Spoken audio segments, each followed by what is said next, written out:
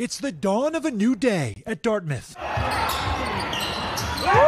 After the men's basketball team voted 13-2 to become part of a union, with the National Labor Relations Board ruling last month the student athletes can be considered employees. Like, our manager gets paid and has been getting paid for 3 years, and none of us have seen a penny. Right before the vote, two Dartmouth players telling NBC's Maura Barrett that the prospect of negotiating salary and health insurance is a game changer.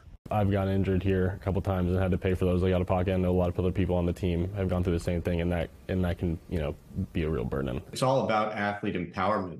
Darren Heitner teaches courses in sports law and NIL, or name, image, and likeness, and says unlike the NIL shift, which has allowed athletes like Caleb Williams, Bronny James, and the Cavender twins to make huge sums of money through endorsements, collective bargaining has the potential to lift all athletes. You could have an athlete who earns absolutely no money in NIL, but if that same athlete is considered an employee of his or her university, the university can't get around negotiating a salary for that athlete. In 2015, Northwestern University football players also voted to unionize, only for that status to be overturned on appeal. And Dartmouth College is appealing, saying the school works productively with 5 unions, but athletic pursuit is part of the educational experience. Classifying these students as employees simply because they play basketball is as unprecedented as it is inaccurate. The AFL-CIO celebrating the vote, posting on X, NCAA athletes make billions in profits for the universities,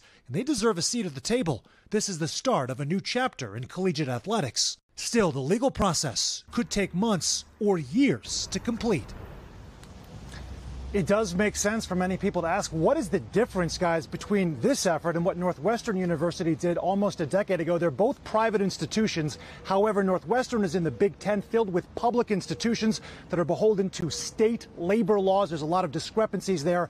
Dartmouth, however, is in the Ivy League. It's all private institutions falling under federal law. Sports and legal experts say that makes unionization much cleaner in this case.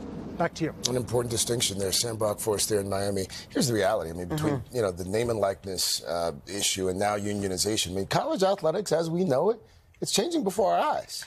I know, and you think that a lot of those big programs are funding the smaller college sports that are there. You know, they're making money, but where's the money going? And it's probably going to fund a lot of these other things. So it'll be interesting to see what happens. It's a complicated issue. Yeah. Hey, thanks for watching. Don't miss the Today Show every weekday at 11 a.m. Eastern, 8 Pacific on our streaming channel, Today All Day.